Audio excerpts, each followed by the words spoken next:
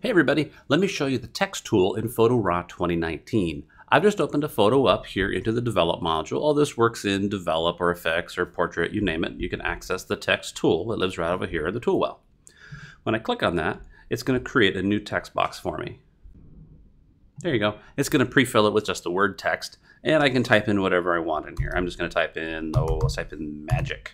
And I can select all to select it. There's a font pop-up up here where I can scroll through all the different fonts that are installed on my system. I can look for one that I like. Oh, that one might be good for that word magic. I can make it bigger. I can change its color in here. Oh, I'm actually gonna use a dropper. Maybe let's grab the red color out of her cloak. There we go. Make it a little more vivid. I can make it bold or italic or underlined. Its alignment, whether it's left, right, or centered. I can even click on the button right there and change its opacity. There we go. And then once I've added that text box, I can see it. I can drag it, move it around. I can change its shape. I can even copy and paste that as a setting from photo to photo, even make presets using that same photo.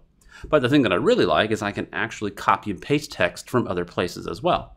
I'm just going to click on the Add button here, and I'm going to paste in some text that I already have from my clipboard.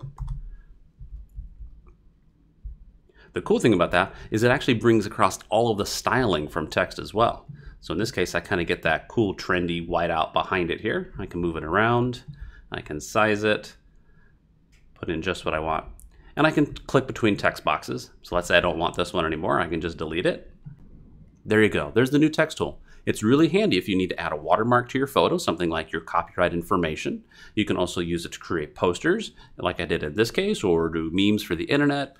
All sorts of fun things you can do. You could even use it to put in little annotations that you can hand off to your retoucher, and they can simply just delete that text box when they're done making your changes.